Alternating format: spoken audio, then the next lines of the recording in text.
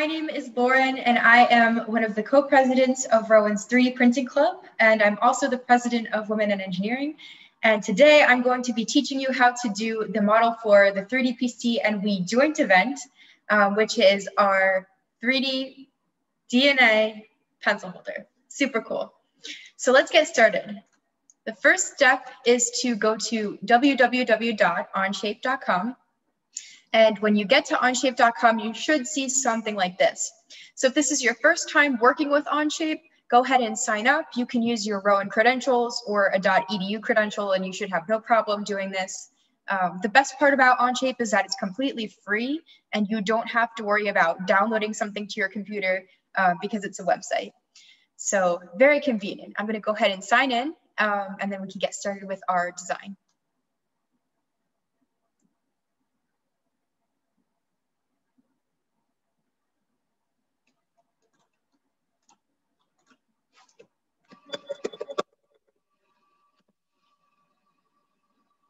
All right, so once you log on to OnShape, you should see something that looks like this.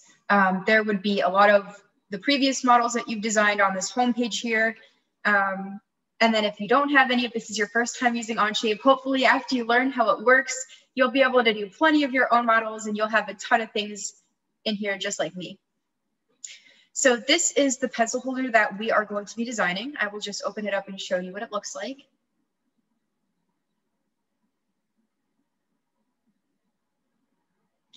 Yep, so very, very easy design, does not take a lot of time, good for beginners, and it comes out looking really cool like this.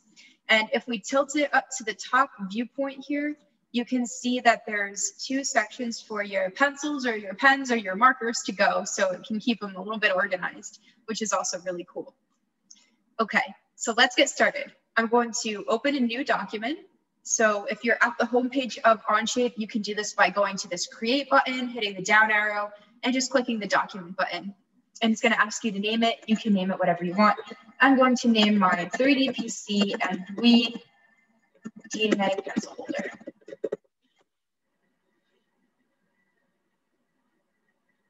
And this is what you should see when you open a new document. So if you see this right now, you are on the right track. Okay, so now we can actually get into designing our model. And to do that, the first step is to create a new sketch. And we are going to do that by clicking the sketch button in the top left corner here, and it's going to ask us to select a sketch plane. I'm just going to do front. You can do whichever one you would like. It doesn't really matter. Okay, so we're in the front plane, and notice that the tools at the top bar here change. This is because you have different tools depending on whether or not you are in the sketch mode. So these are the sketch mode tools. This is what we're going to start with. So we're going to start by coming over here to the left side of our tool screen and hitting this corner rectangle thing. And we're going to drag our cursor over to this dot that's in the middle of our front plane and just kind of drag up. Doesn't matter how far you go. And when you get to a point that's kind of far away from that center point, you can just drag and create a box. Perfect. Okay. So now what we're going to do is we're going to dimension our box so that it's big enough, or not, it's the correct size, I should say, for our base of the pencil holder. So we're going to start doing that with our dimensions tool, which is the two lines in between plane here. So click on that, and then you should notice when you go over a certain part of your box, it will turn yellow. That's good. That's what we want to see. So when it turns yellow, we're going to click on it and drag out. Notice that this is 0.936 inches. So I want to change it to 10 millimeters. And to do that, I'm just going to type 10 and then mm and hit enter. And then notice that the size of the box changes. So that's exactly what we want to have. And we're also going to do the same with the top, but except for doing it with 10 millimeters, we are going to do 32.5 millimeters and hit enter. Perfect. Once we have our box that is dimensioned in the right way, we are going to come over here to our line tool. We're going to click that, and we're going to kind of make a triangle here in the corner, the right-hand corner of our little box. So just something that looks like that. You're going to make a triangle and connect it to the two ends of our rectangle. And then what we're going to do is use that dimensions tool again to make sure that the point all the way to the left and the point all the way to the right have a distance between them of 37.5 millimeters. And once you do that, notice that the size of your triangle changes a little bit.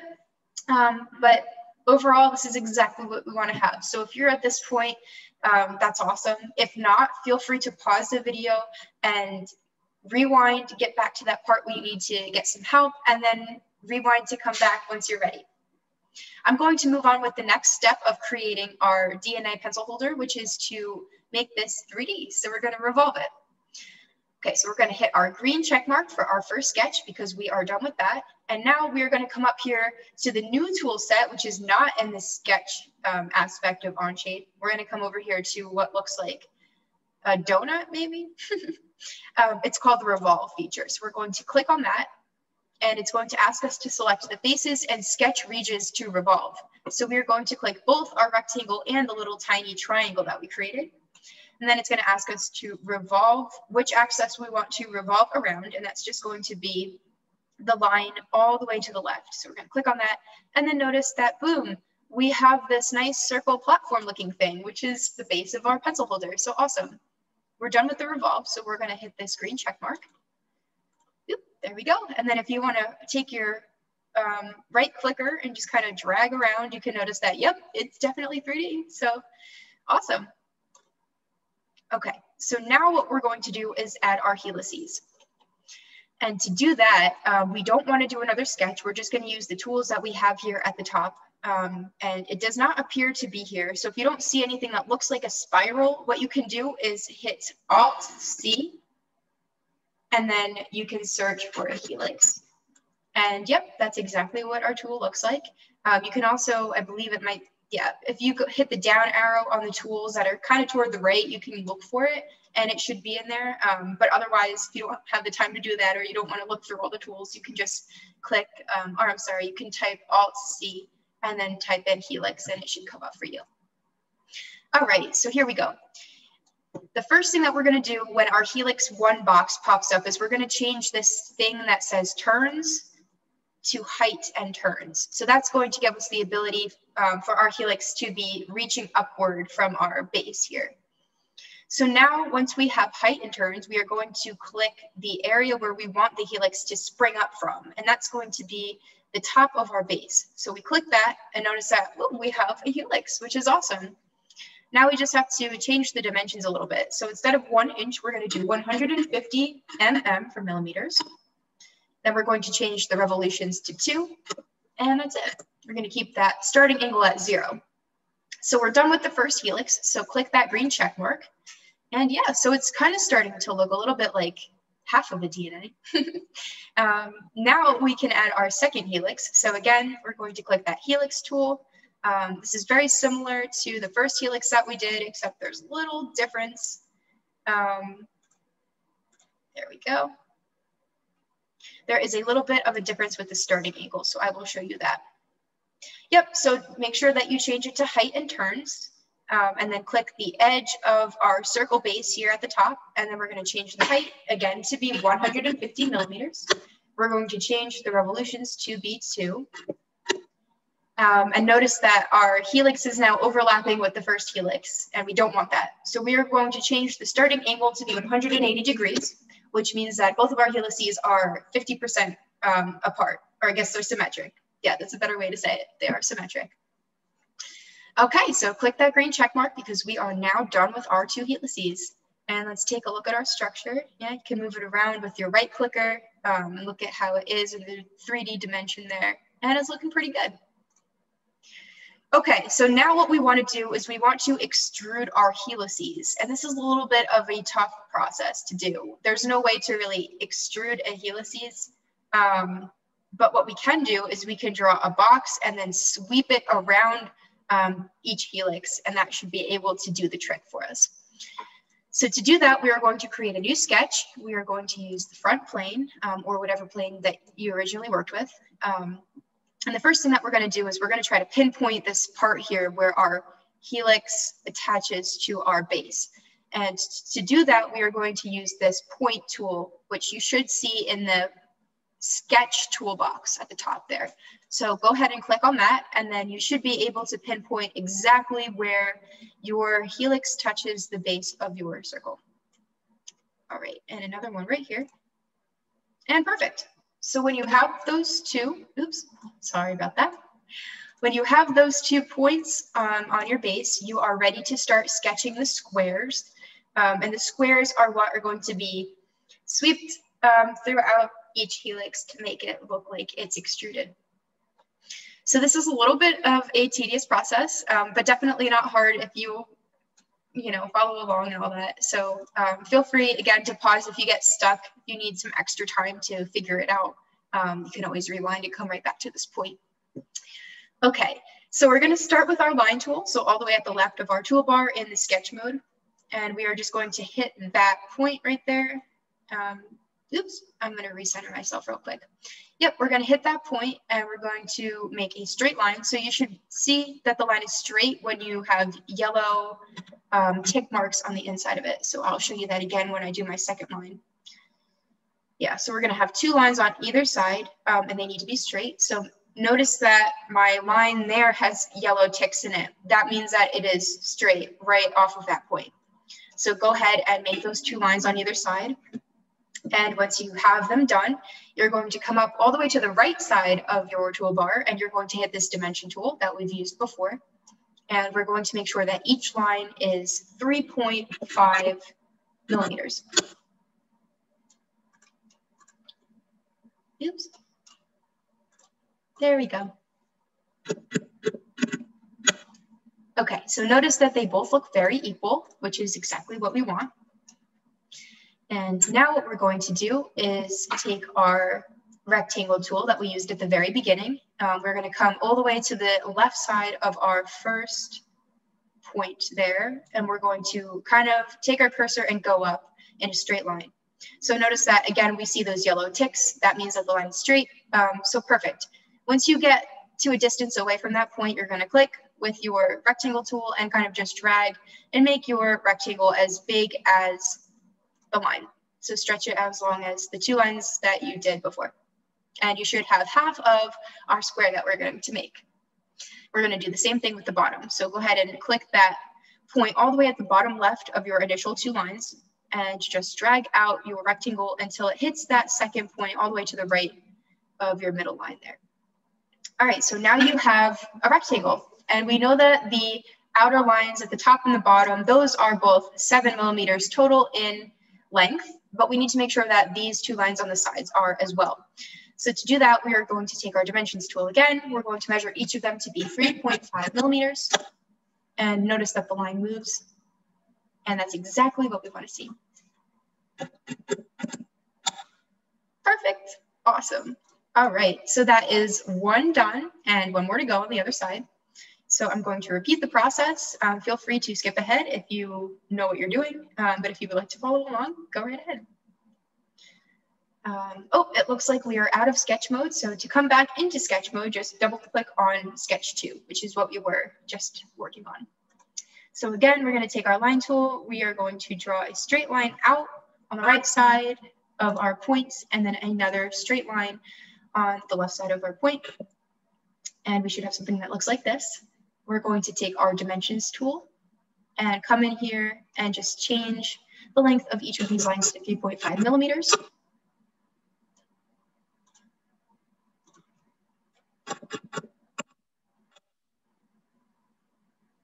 There we go. All right, and then again, we're going to take our rectangle tool. We're going to come up to the left point here and just make our rectangle on top of our lines. And we're going to do the same thing at the bottom.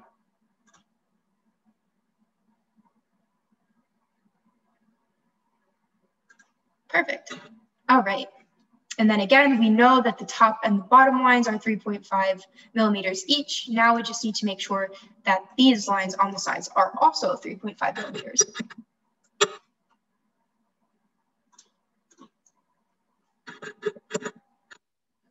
Perfect. All right, so we have a completely centered square on either side. So that means this sketch is complete. So we're going to check our green check mark there and notice that we have both of our squares visible to us right at the edge where that point of our helix connects to the top of our circle base, which is great. Okay, so now we are going to do a sweep. So like I said before, this is kind of taking the square and extruding it along the length of the helix. So to do that, we're going to come up here to this 2B looking thing all the way at the left side of our non-sketch toolbar. So we're going to click on that, and we're going to click on the 2 halves of our square. And then it's going to ask us to choose a sweep path. And that's just going to be the helix. Perfect. And notice that our helix is formed all the way up until the end of the point there, which is exactly what we want. That's great. Okay, so now we need to do the same thing with the other helix. And to do that, we're just going to turn our plane, and we're going to make sure that we are on the back plane. And it's the same process. So we are going to hit that 2B looking sweep tool, and we are going to make the sketch 2 visible by just clicking on the crossed out eye. It should uncross the eye, and you should be able to see it. And it's going to ask us again to select the regions that we want to sweep, and that's going to be the 2 halves that make up our square. And then the sweep path, again, we're going to use this helix right here.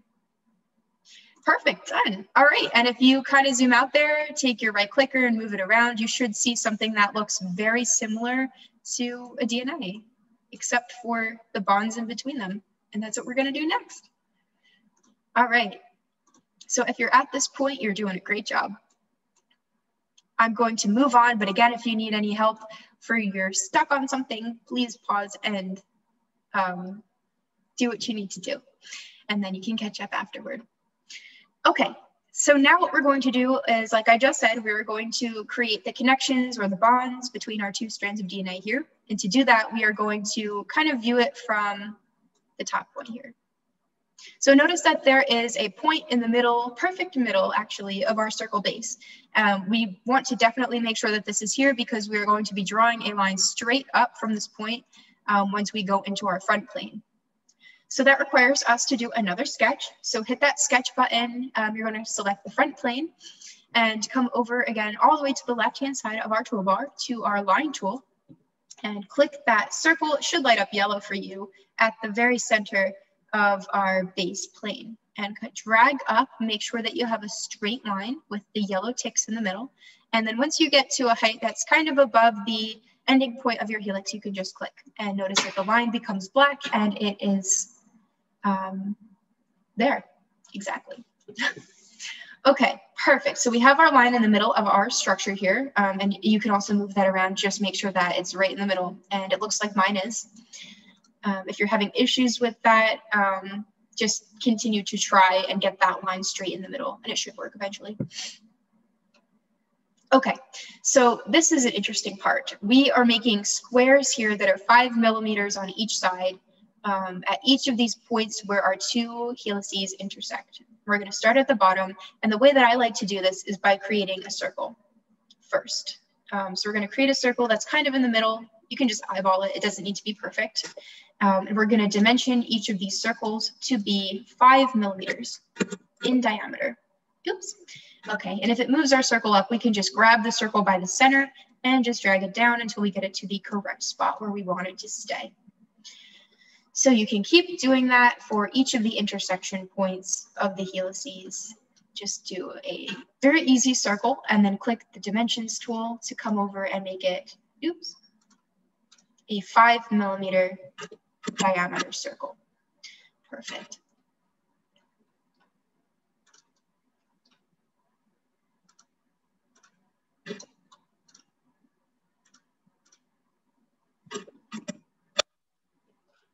All right, and one more.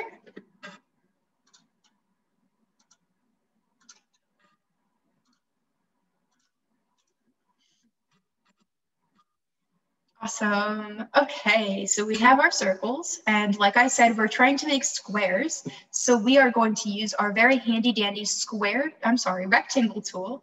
But instead of the regular one that we've been using for the other parts of this helix model, we are going to use the center point rectangle. So it should be visible from the down arrow of the regular rectangle tool. So when you see it, just click that and notice that the tool changes. Make sure that you're in that tool, and you can do that by just making sure that it's blue. Okay, so we're going to zoom into our first circle at the bottom. We're going to click that point. It should turn yellow when you put your cursor over it, so just click that, and then notice that you can kind of drag out and create this square around your circle. And we're going to do the same thing with the dimensions. We're going to make sure that the top and the sides are both 5 millimeters.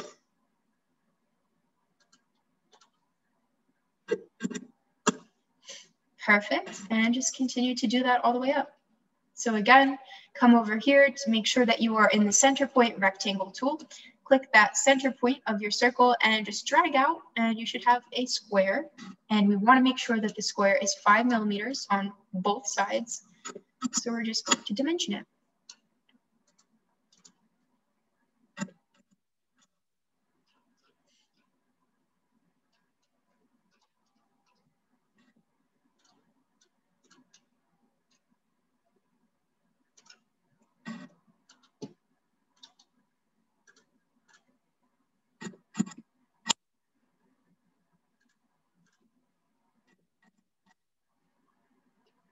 And one more.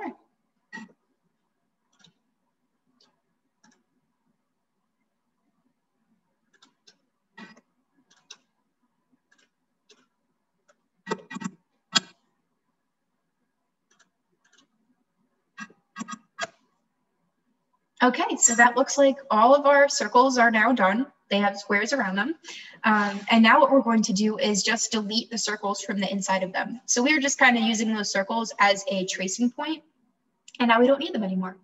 So to delete the circle, you're just going to put your cursor over it until it is yellow and just click on it and then hit the delete key on your keyboard and notice that your square is there, but not the circle. And just keep doing that.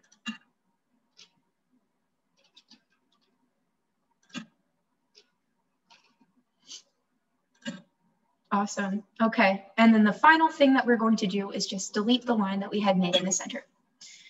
Perfect. And then notice that if we zoom in, our squares are still there. They're kind of like floating in the center there, which is exactly what we want.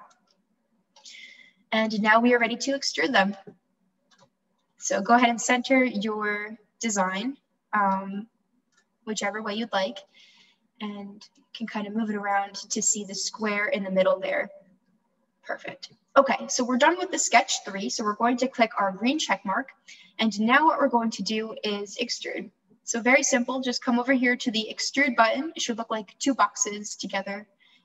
Click on that and then click on each square.